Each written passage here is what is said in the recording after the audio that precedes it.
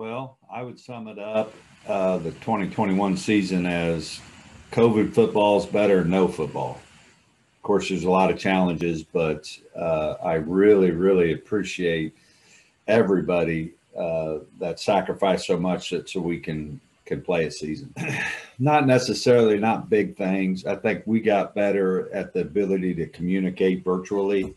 So I think the virtual space is here to stay, from team meetings to recruiting and everything else. I think that's the biggest takeaway.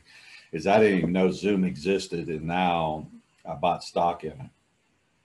Seeing our team develop, there are a lot of great players that are going to have great seasons, but I also feel like there are a lot of, Z Smiths a year ago before he had his breakout. Like there's these guys that are right on the edge that could break out and have career type seasons.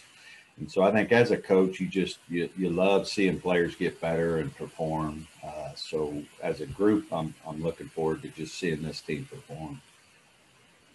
I think it's very similar.